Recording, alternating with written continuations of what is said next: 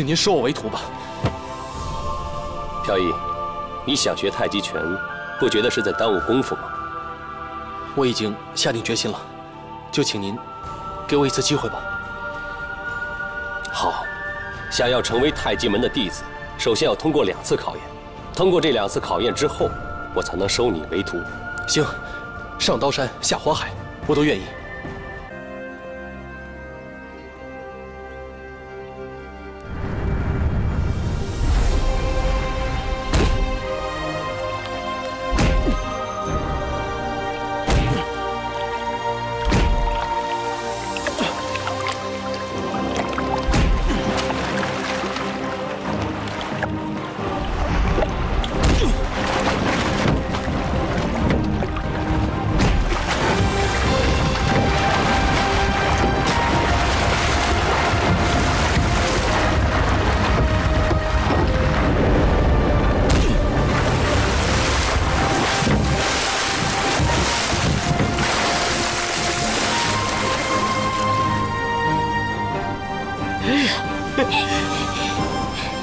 飘逸哥，恭喜你，终于成功了。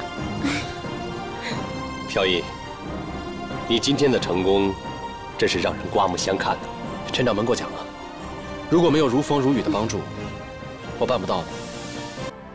师傅，弟子准备好接受第2个考验了。现在就开始叫师傅，你就这么自信吗？好。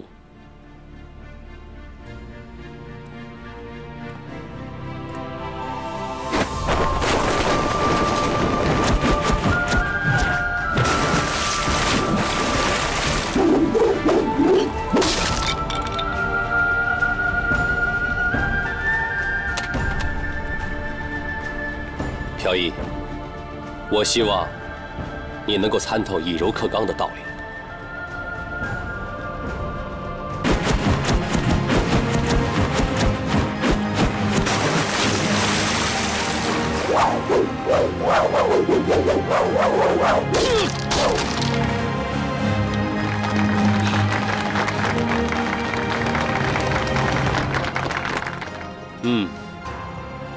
如今你已经完成了2个考验，我认为你已经准备好了，可以成为我们太极门的弟子，继续深造陈氏太极拳了。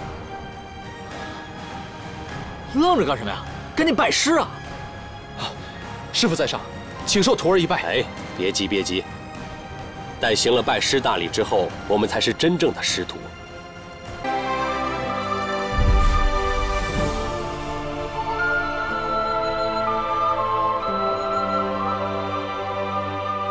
拜师仪式正式开始。弟子朱飘逸正式叩拜师傅，请师傅收我为徒。日后定当刻苦研习太极拳法，精进武艺，为太极拳发扬光大，竭尽全力。请师傅受徒儿一拜。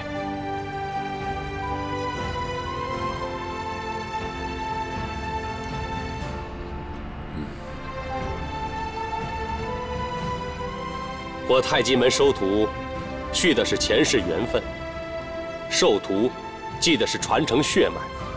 朱飘逸，从现在起，你就是我太极门陈氏太极拳的正式弟子。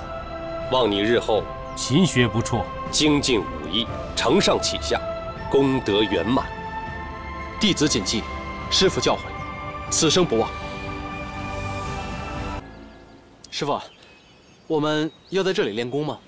飘逸，我带你到这里来，是想让你看看这个世界。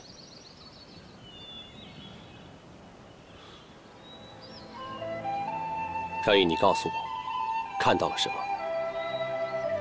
山峦、河流、村庄、云雾。那，你看到山后的那些云了吗？啊，看到了。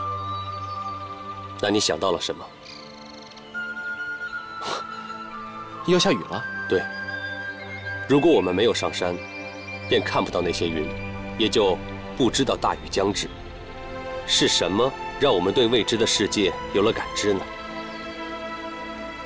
高度。对，是高度，也可以说是一种境界。练武的人所学的招式是有限的，但是当你达到了一定的境界，你的招式就变得无限了。真正的武术，比的不是速度、力量和招式，而是境界。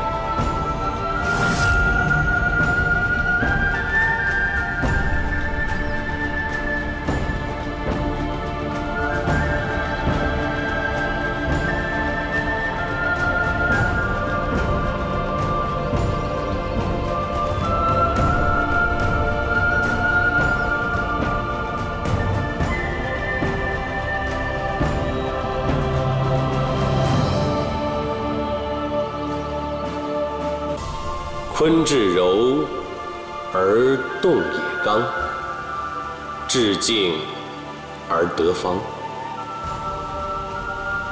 厚得主而有常，行万物而化光。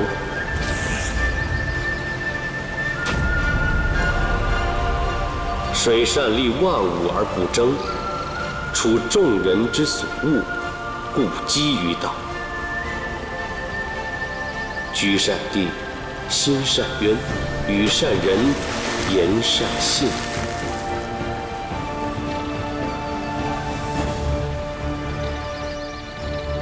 鲲之辈，不知其几千里也。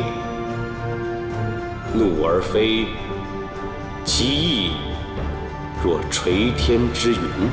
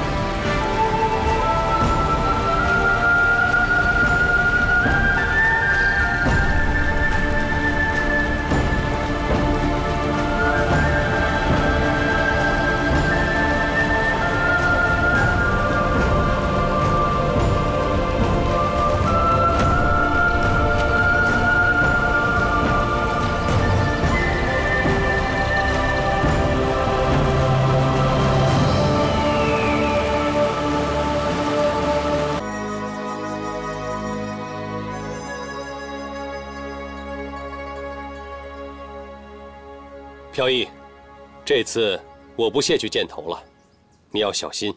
准备好了。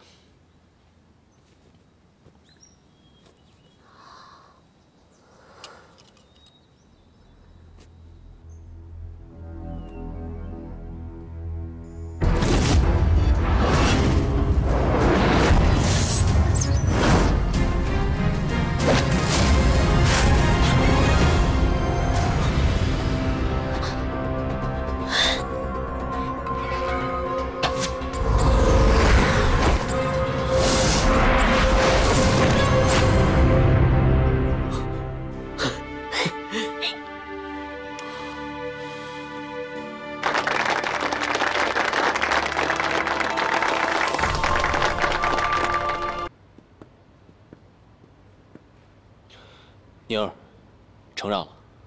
希望你全力以赴，不要藏实力。你放心，我一定会竭尽全力。那就好。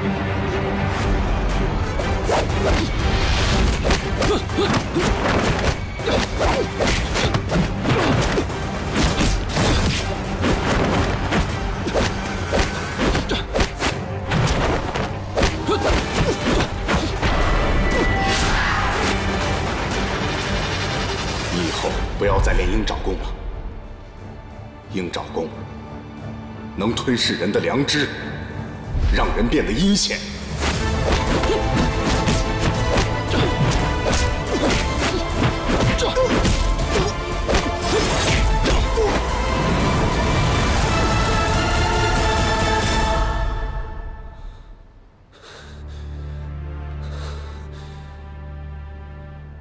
本届武林大赛的冠军得主是朱飘逸。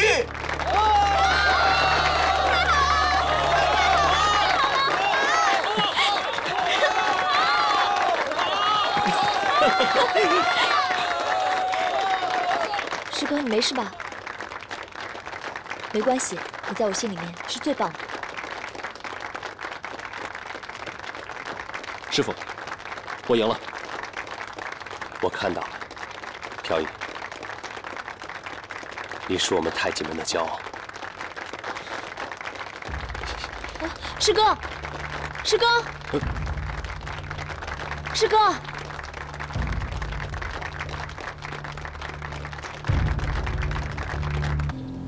承让。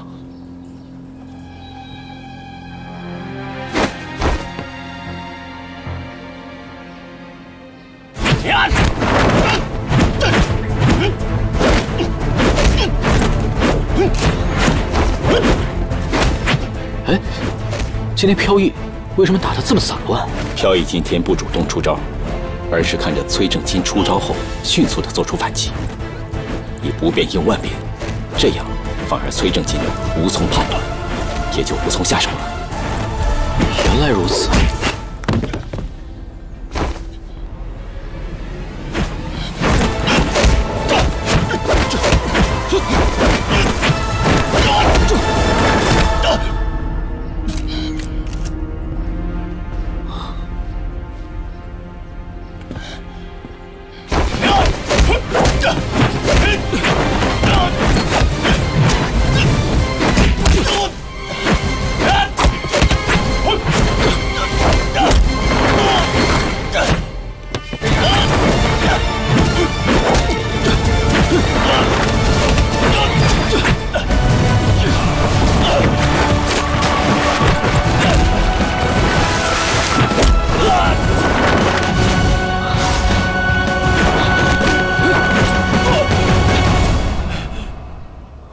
败了，任凭你处置。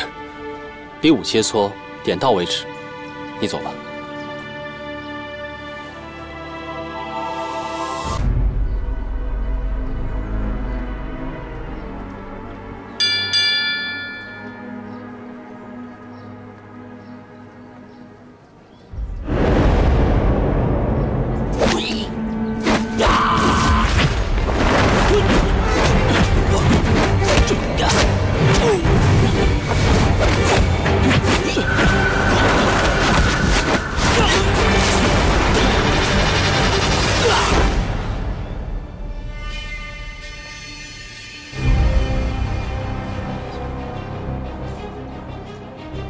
哼，算你躲得及时。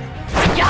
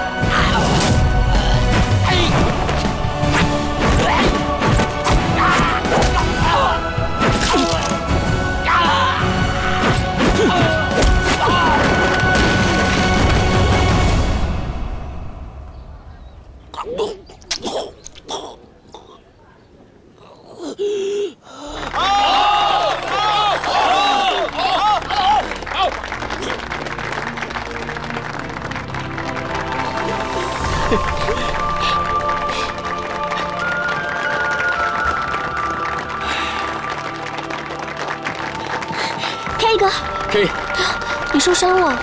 没事。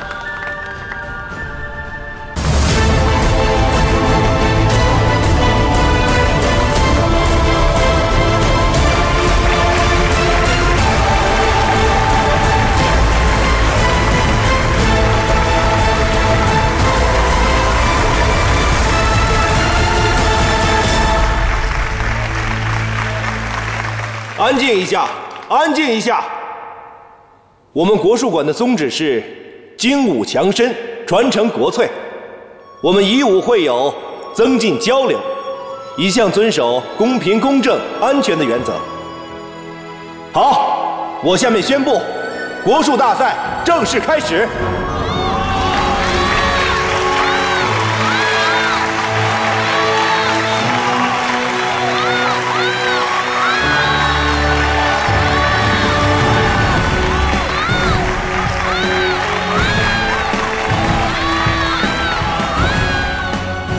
有请第一列出队的2位选手。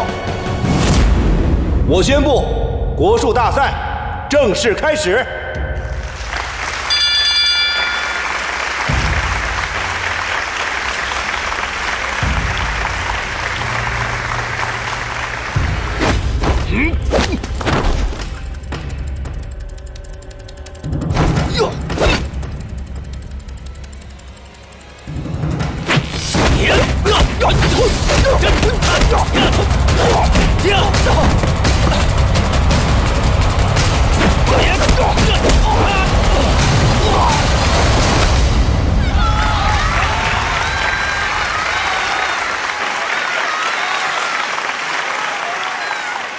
下一组出场的是陈如风，对战的是金刚。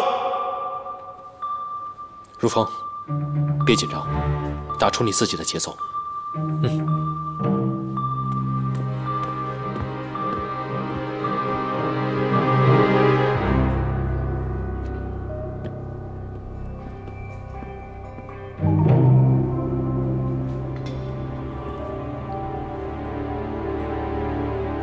比赛开始。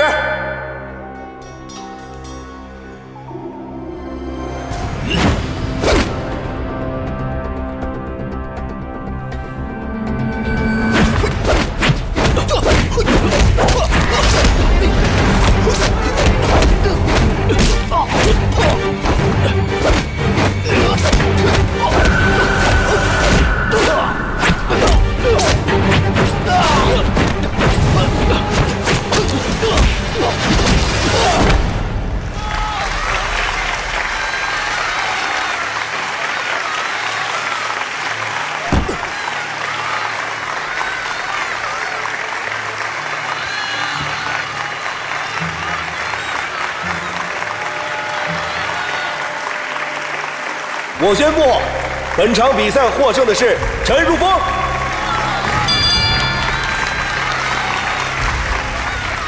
打得好，最后那一招太帅气了。下面出场的是马年二对武石林。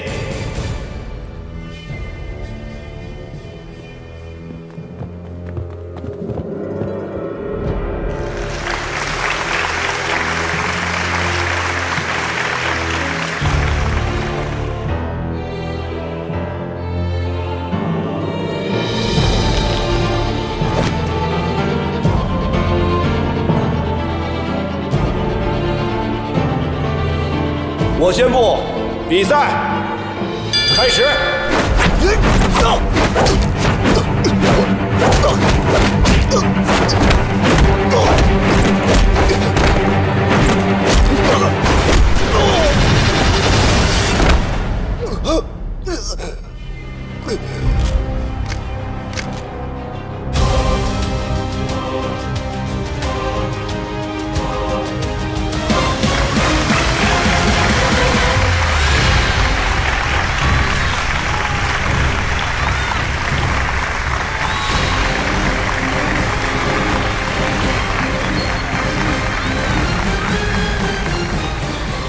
迎春，我去方便一下。好。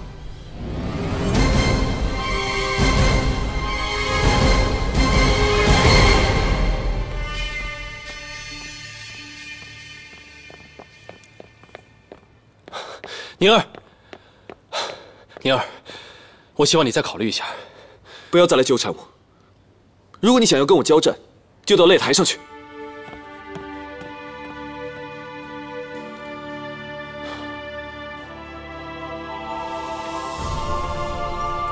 总体来说，这场比赛打得很好，只是我发现你有2处失误。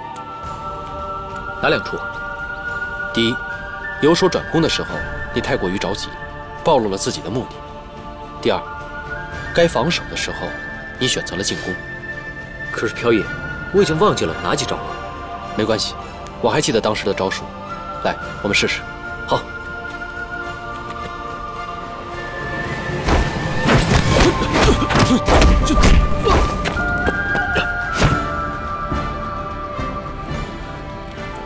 哦，我知道了。现在你攻我守。好。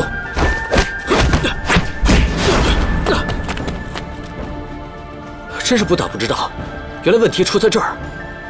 还好对方缺乏经验，没有抓住你的失误。如果对方是高手的话，结果就不一样了。所以如风，下一场你要记住，该沉住气的时候，就一定要沉住气。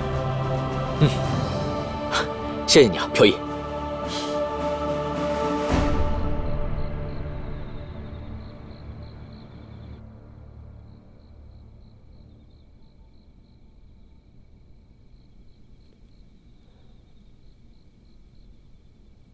河内，在众多参赛者中，你觉得谁最有可能打入决赛？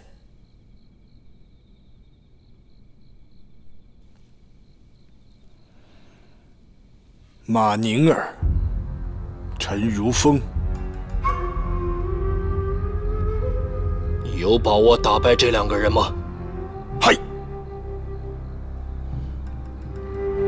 很好。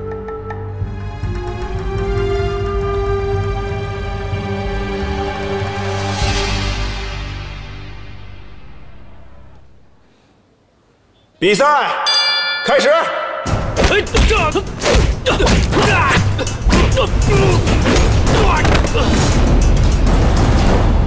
陈如风获胜。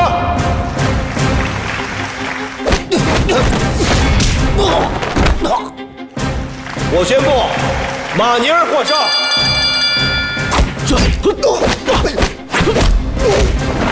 陈如风获胜。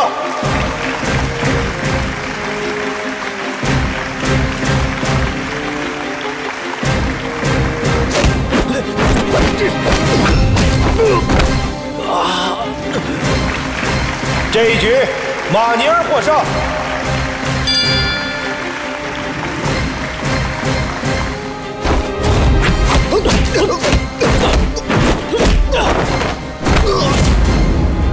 这一局，陈如风胜出。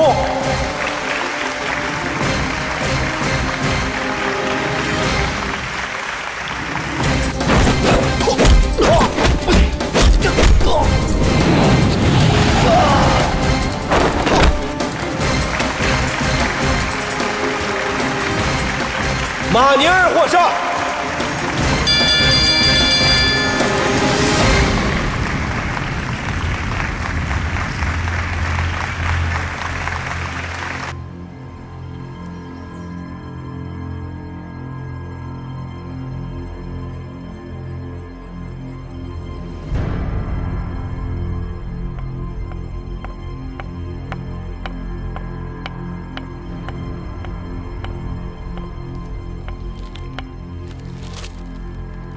你的判断没错，进入决赛的正是马宁儿和陈如风，一个是鹰爪功，一个是太极拳。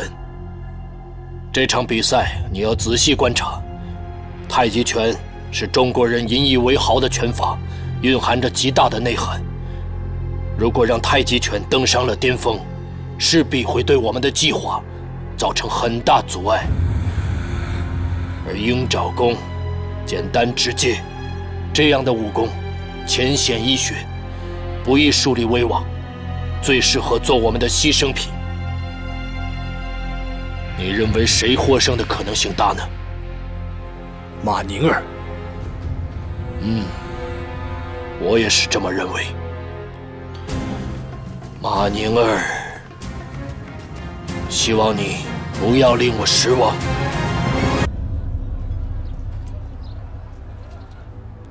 如风，马宁儿擅长快速密集的进攻，你一定不能乱了阵脚。我明白，其实输赢根本就不重要，我能打进决赛就已经很满足了。但是我一定要借此机会，好好教训一下马宁儿。马上就到了我们国术大赛重中之重的总决赛，下面有请陈如风、马宁儿，请双方上场。我上。加油！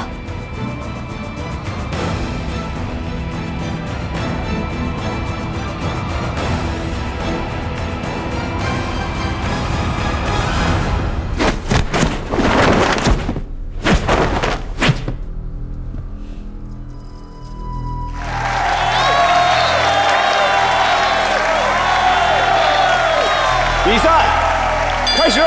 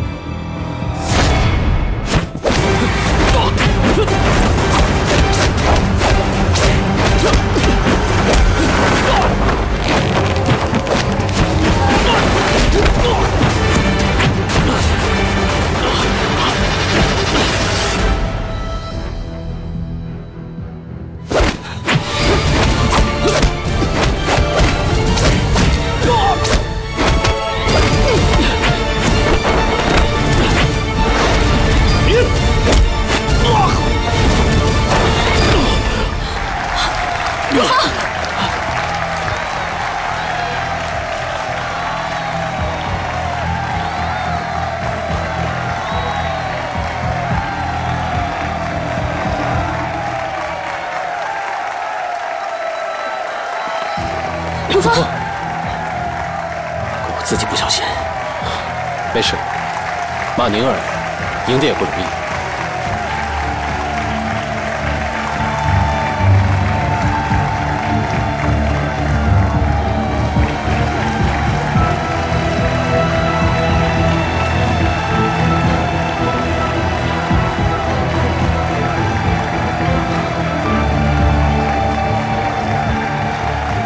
我们回去吧，来。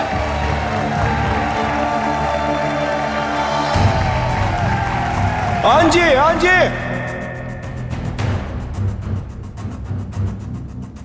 我宣布，国术大赛的第1名是马宁儿。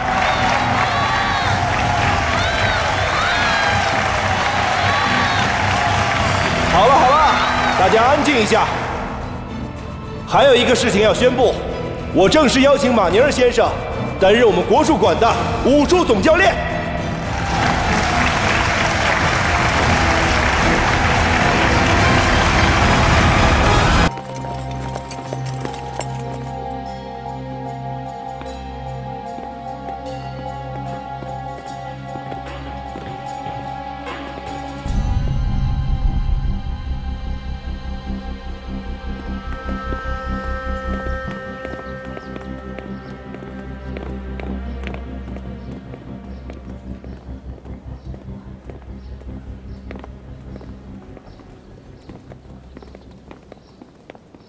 张大帅，哼，别来无恙啊！好，好得很。你怎么样啊？自然是要比你过得好啊。曹大帅不在大本营待着，跑到上海滩来，有何贵干呢？最近我对于打仗越来越不感兴趣了，倒是想好好的研究研究我们中国的国术。不错，不错，发扬国粹嘛。尹小天，见过曹大帅。曹大帅，久闻大名，今日一见，幸会。这位就是想要挑战太极的人吗？正是在下。不是挑战，是打败。请张大帅入座吧。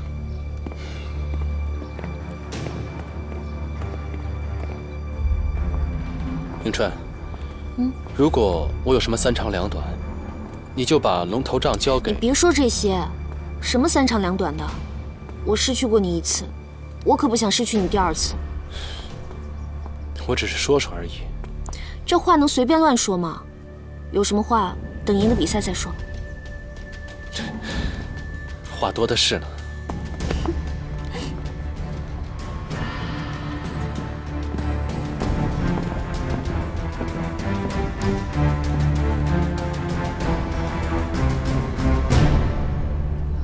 朱飘逸，准备好了吗？准备好了。好，那就开始吧。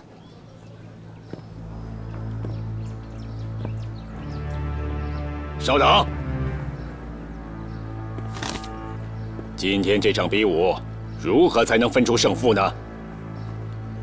如果输的一方不认账，岂不是白忙活了？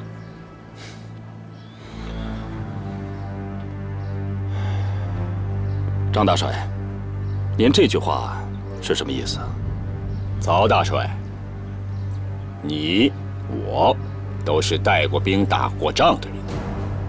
战场上输的一方，只有一个结果，那就是死。所以，今天这场比武应该改成生死决斗。您的意思是，这场比武还得签个生死状吗？生死状，飘逸哥，他们这是要置你于死地呀！是啊，飘逸，绝对不能签。朱飘逸，你要是害怕，现在后悔还来得及。朱飘逸，你怎么看？如果你不想签这个生死状的话，我不会勉强你。既然我答应比武，早已把生死置之度外，我同意。飘逸哥，好，来人呐，上比目。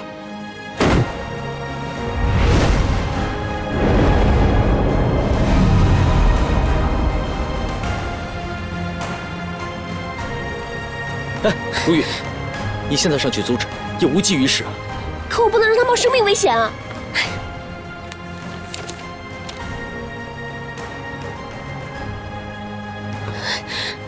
有的时候，男人就是为了争一口气。相信我，飘逸不会有事的。怎么，朱飘逸，现在反悔还来得及？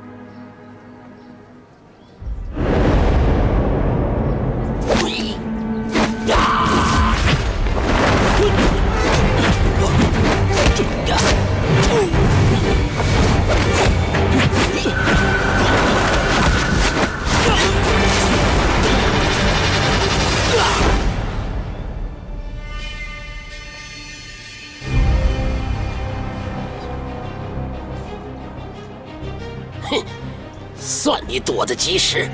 呀！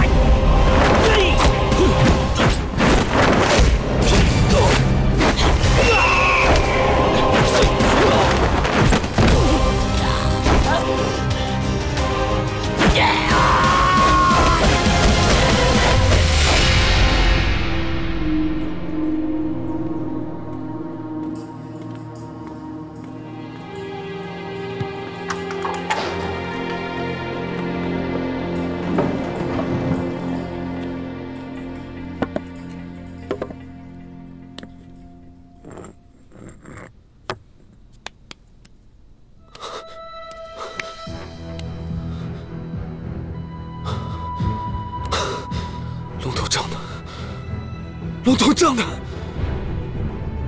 朱飘逸，你藏哪里去了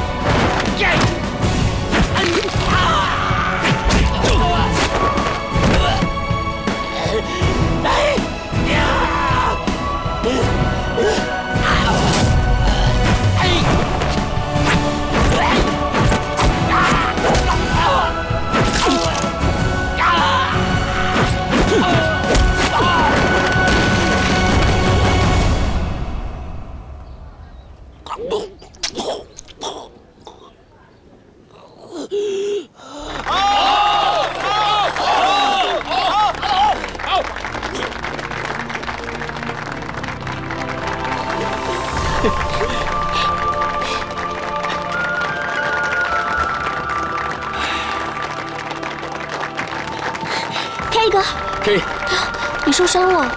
没事。哎呀，张大帅，你的人好像不行了，你看是不是休息一下，给他疗伤啊？作为习武之人，应当有武道精神。既然签了生死状，我看就得遵守。啊，大帅，我看还是算了。我们练武之人，应当仁慈宽容。我已经废了他的武功，如果再夺他性命，未免有失武德。朱师傅，难得你有这样的觉悟。那好，听你的。谢大帅。张大帅，救我呀！废，真给我丢脸！来人，把他给我抬下去！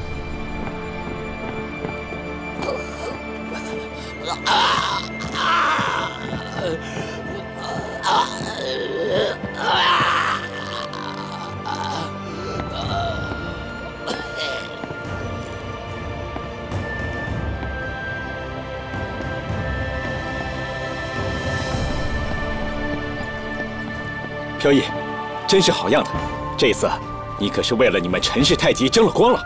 是啊，飘逸，我爹要是知道这事儿，肯定为你高兴。周师傅，难得你年纪轻轻就有这样的武学造诣，可真算是我们中华武学的骄傲，佩服，佩服。谢大帅。不过，不是我武功超群，而是太极拳本身博大精深，我所发挥的只是它小小的一部分而已。对了，哎，今天晚上把宴席摆上，让大家一起高兴高兴，乐呵乐呵，啊！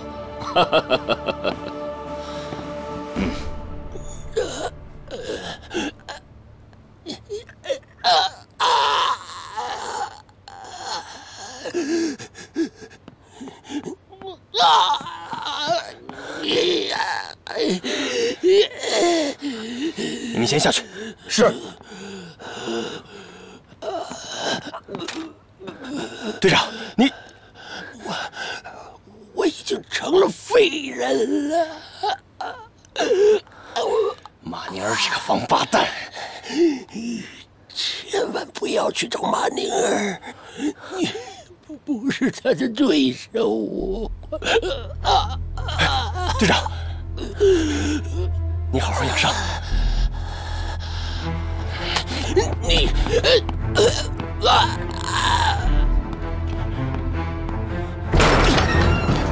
马宁儿，你给我出来！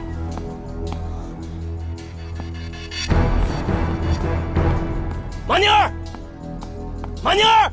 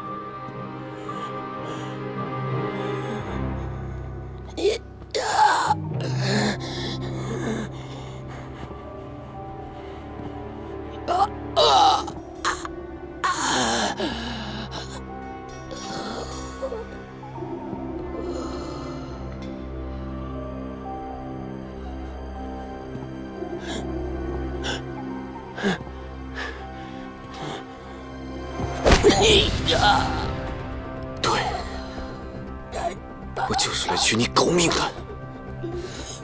你不是说杀了朱飘逸就来杀我吗？你怎么会败给朱飘逸啊？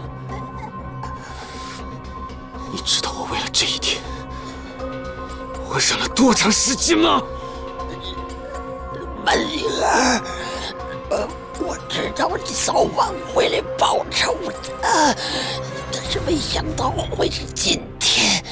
你要杀我就动手吧！既然你这么喜欢死，我就来满足你。我现在就把你交给我的鹰爪功全部还给你！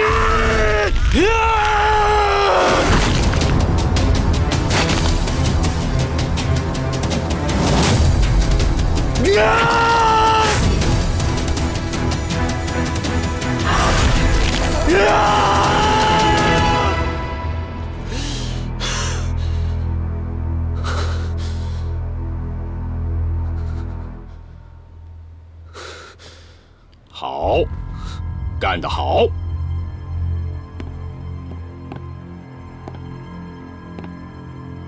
我都看见了。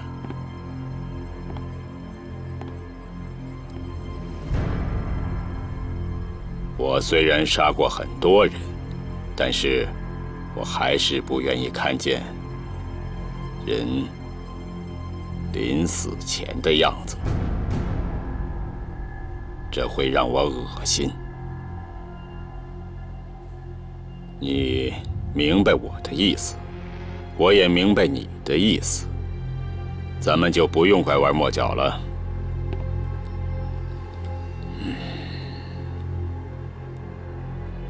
我早知道你要杀掉殷啸天，刚好，他也失去了他应有的价值。我不在乎你坐他的位置，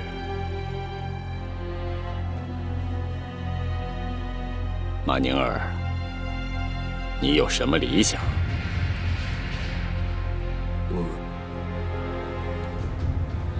我从小的理想就是成为武林第一。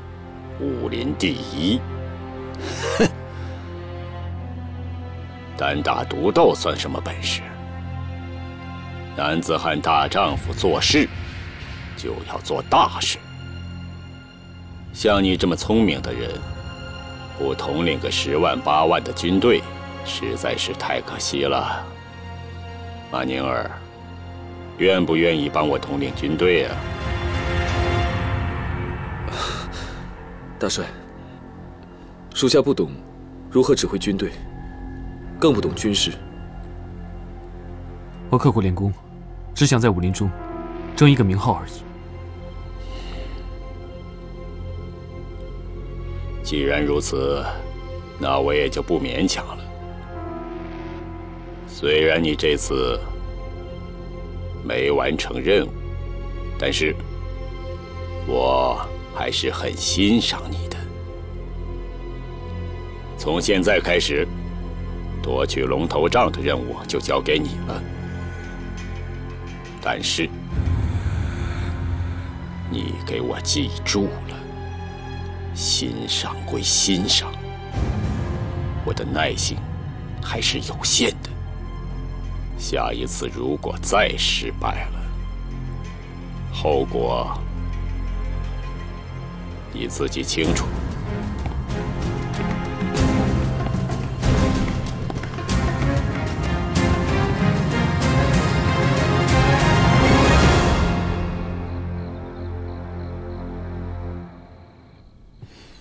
现在可以物归原主了。迎春，你有心事啊？没有啊。你有心事，我能看得出来。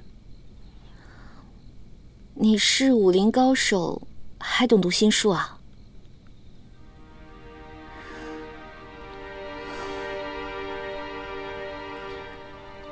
飘逸，我有件事情想跟你商量。现在张凌海的爪牙已经被你打败，我想是时候继续刺杀张凌海了。你不能够回同学社，太危险了。更何况你性格太冲动，很容易出事的。我以前是很容易冲动，但是经历过这么多事情，我已经学会控制我自己了。我想，如果留在这里，像你们一样，凡事先商量，然后再考察，再听安排，统一行动，这样也许会很安全、很保险，但是会错过很多大好的机会的。迎春，你听我说，忍一时风平浪静，退一步海阔天空。我知道，你还恨着张凌海，但已经是过去的事了。你不应该一直带着仇恨的枷锁活着。你的生命里不应该只有仇恨，还应该有美好的生活。放下仇恨，放下过去，想想如何面对未来，如何去珍惜身边的人。放下仇恨？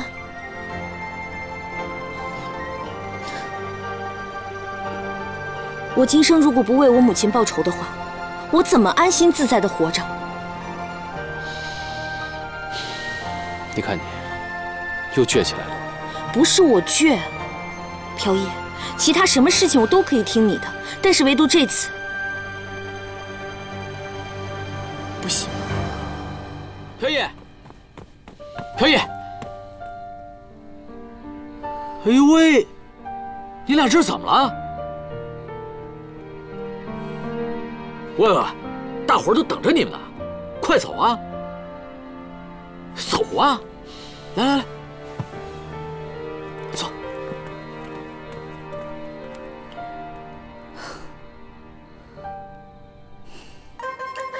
哎，大家先安静一下，先听我说啊！今天啊，朱师傅打败了殷啸天，惩治了恶人，为我们上海国术馆争了光。我们大家敬朱师傅一杯，来！朱师傅，谢谢。请。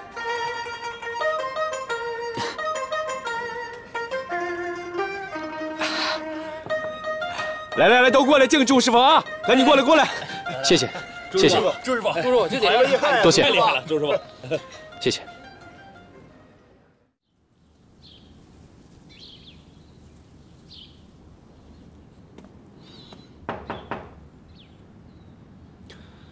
迎春，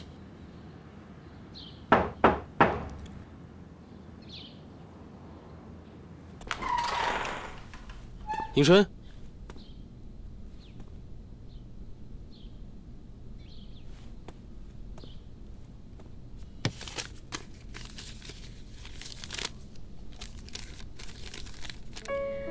飘逸，我走了。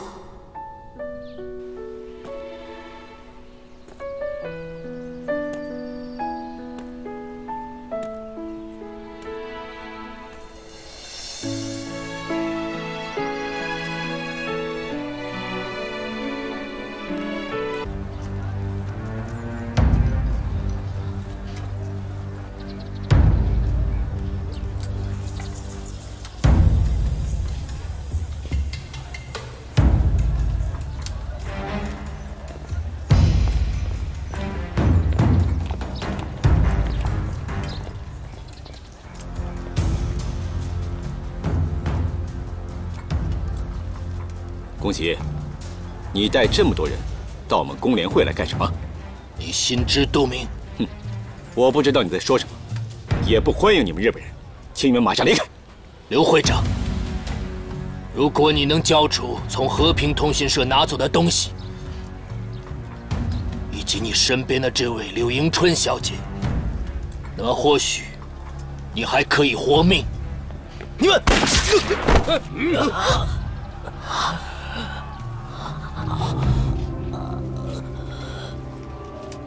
请你通知朱飘逸，我在黑龙会恭候他。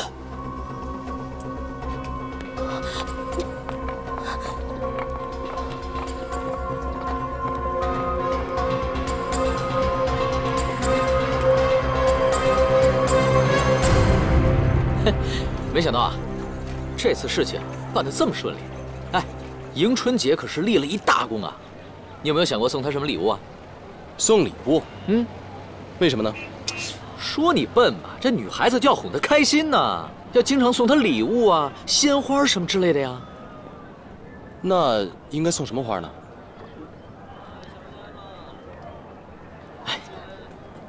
老板娘，哎，你好，麻烦问你一声，送给爱人一般送什么花啊？送爱人当然送玫瑰了。玫瑰，玫瑰吧？嗯，他肯定高兴。你呀，飘逸，飘逸，你可回来了！宫西带着人把迎春抓走了，说是要拿账本去黑龙会换人。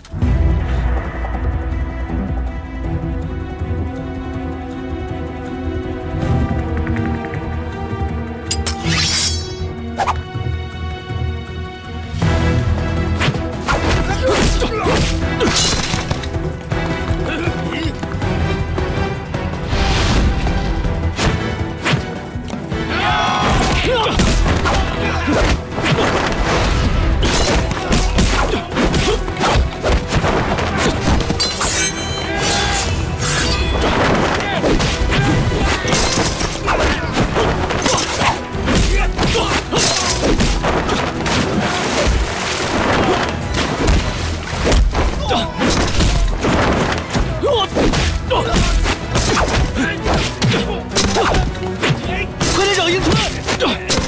好。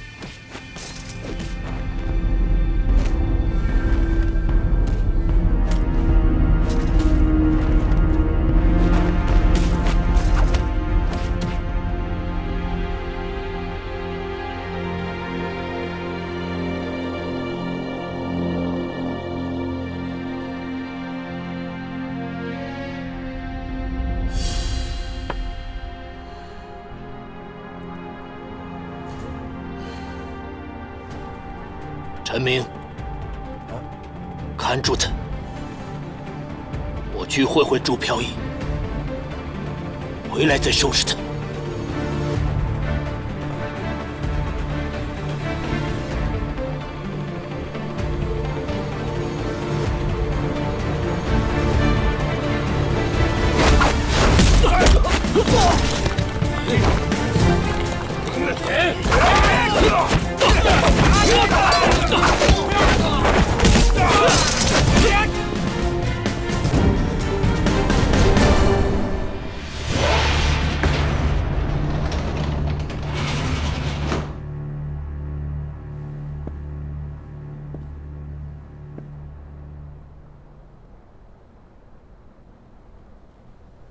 柳迎春呢？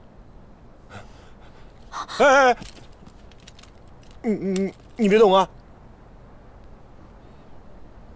朱飘逸，我曾经说过，我们做不了朋友，就是敌人。我也曾经说过，是朋友是敌人，选择在你，不在我。看来你比马宁儿还要固执，那么你死的会比他更惨。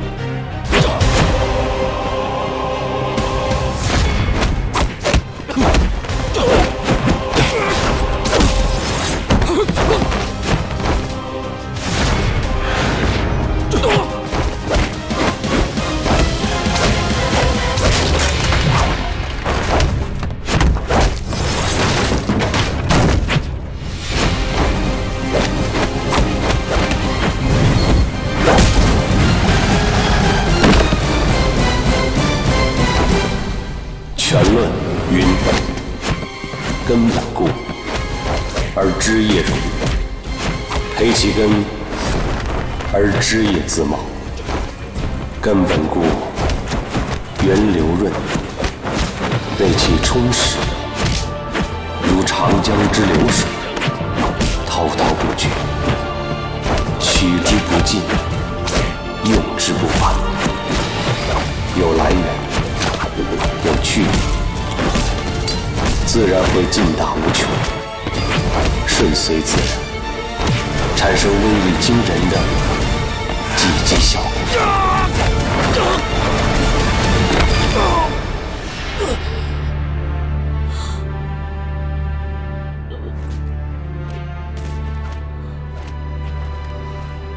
走。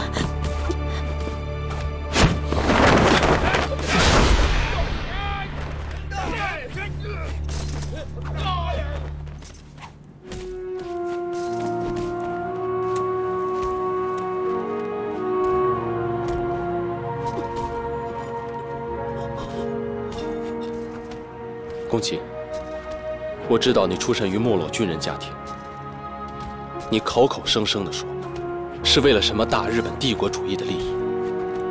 其实你们这种人，挑起国家矛盾，不惜发动战争，无非是借机重拾你们所谓的军人荣耀罢了。可为了这一己虚荣，你们还要害多少人？我告诉你，我们中国人是不可战胜的。既然你们承认我们中国是你们的老师，那你们就应当懂得如何尊敬你们的老师。朱飘逸，我承认是我说了。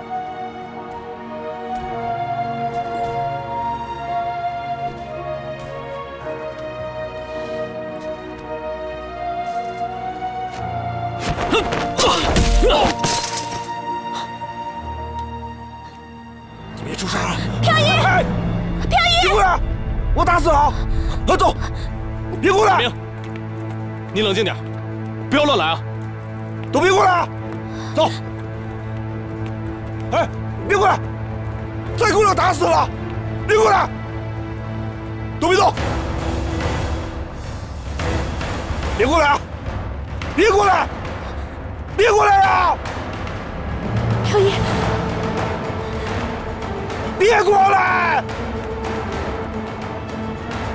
你再过来，我打死他！我现在要打死他！打死他！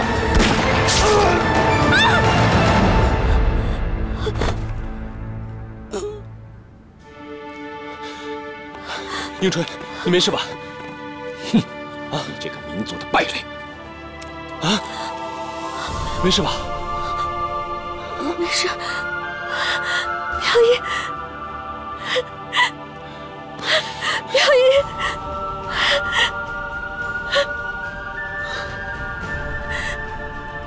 飘逸，此地不宜久留，如风，快离开这儿。哦，走，飘逸，先走吧。好。我们回去再说。快走，走吧。走。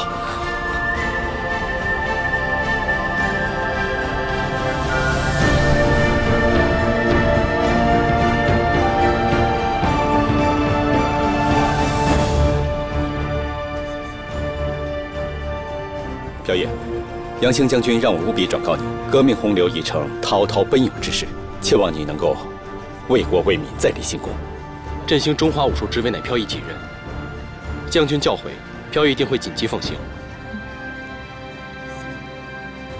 上海国术馆新任总教练陈如风，你对革命打算立何新功啊？别拿我开涮了，眼前啊，留守上海就是贡献了。我那点本事，你可是最清楚的。总之啊，我就一句话，你指到哪里，我陈如风就打到哪里。言必行，行必果。哎，我什么时候食言过？好，保重，保重，记得常回来。好，再见。再见。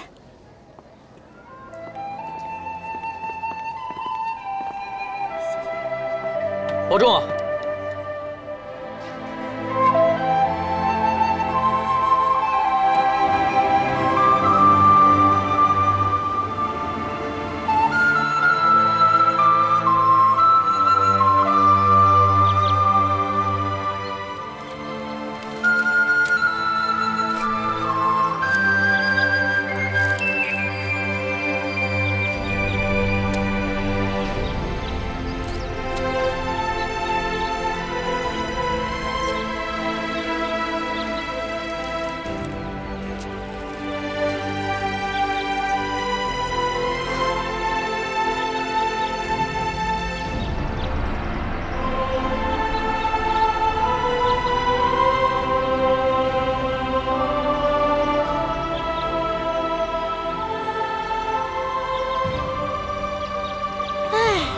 这立墓碑的人也真是的，给自己立就算了，还给我也立一个。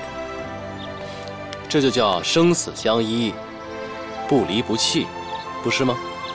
是什么事啊？你以为你是梁山伯，我是祝英台啊？对啊，我们俩就是破茧而出的蝴蝶，梁山伯和祝英台都羡慕我们了。讨厌！哎，你看，真的有蝴蝶啊！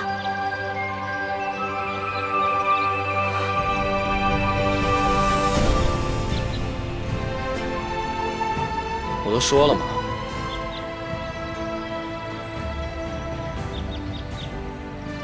真好看。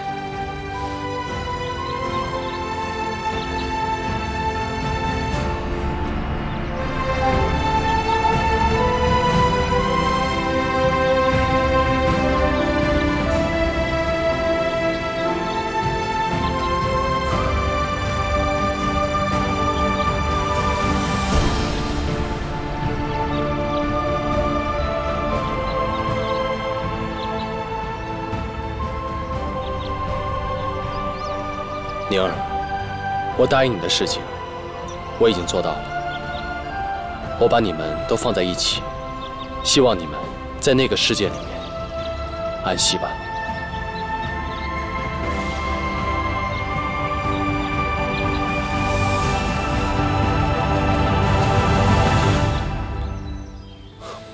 迎春，我看我们不能待在正中县了。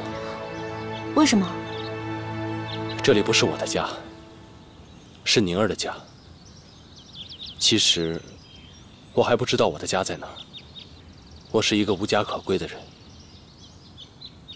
你跟着我也受苦了。原来是这个意思啊。那你想知道你的家在哪儿吗？当然想知道了。我问你，你的父亲是不是叫朱子南？是啊。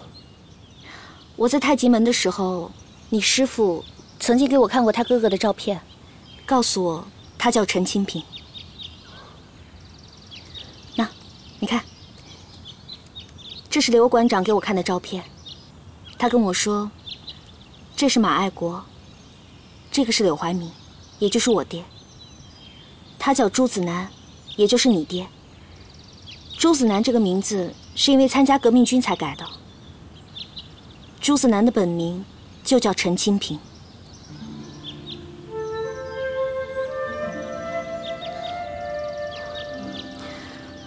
所以，你的老家就在陈家沟。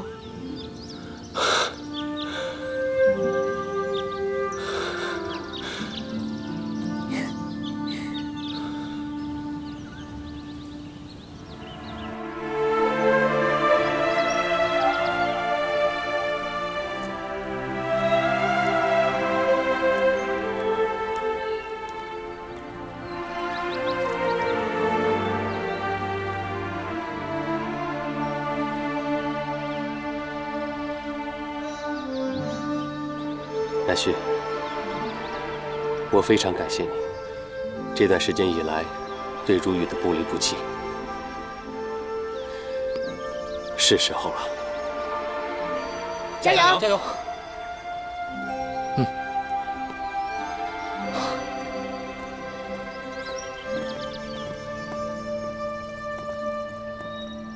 如雨，我给你炖了点鸡汤，补补身子吧。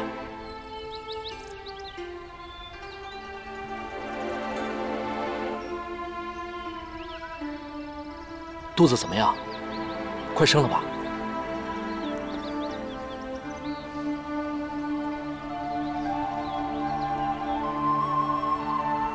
如雨啊，这可是我最后一次给你送饭了。仔细想想，你有没有一丁点的喜欢我？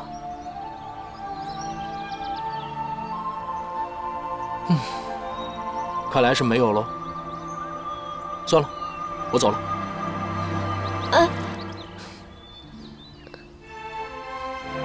那我就知道你肯定舍不得我离开。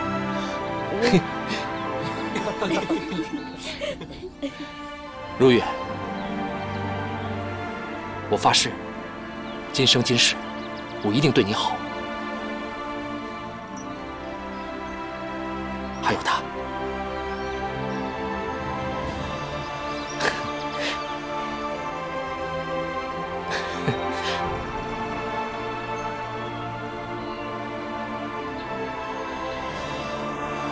不孝子孙陈飘逸，今日认祖归宗。飘逸对天起誓，尽我平生之力，将太极阴阳相合、利国利民的精神永续传承。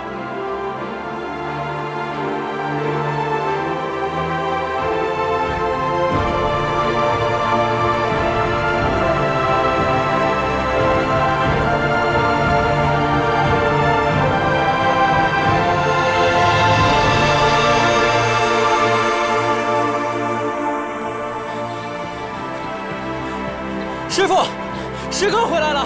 师哥回来了！爹，爹，我回来了。哎，人呢？哎呀，哎，如风，哎，爹，我回来了。啊，好，回来的好啊，正好赶上飘逸跟迎春的婚礼。我呀，就是因为他们这件事回来的。哎，他们人呢？在里面。那我去找他们。哎，一路上也够辛苦的，看完他们，早点休息。哎呀，知道了，爹。飘逸。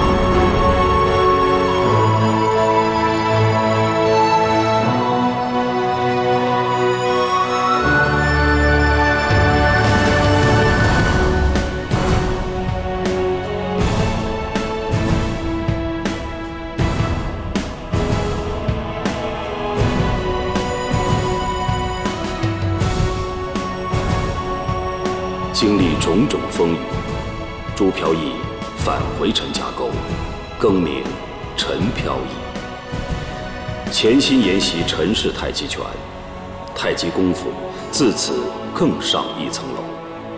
后受杨兴将军邀请，陈飘逸担任了杨兴部武术总教练。他不负众望，令太极拳在军中广为传播。此后，陈飘逸将精力集中在太极拳的钻研与传授上，门下弟子如云，高手辈出，终成一代宗师。太极拳是中华民族的瑰宝，其包容、和谐、辩证、博大的理念和精神，不仅属于中国，也属于全世界。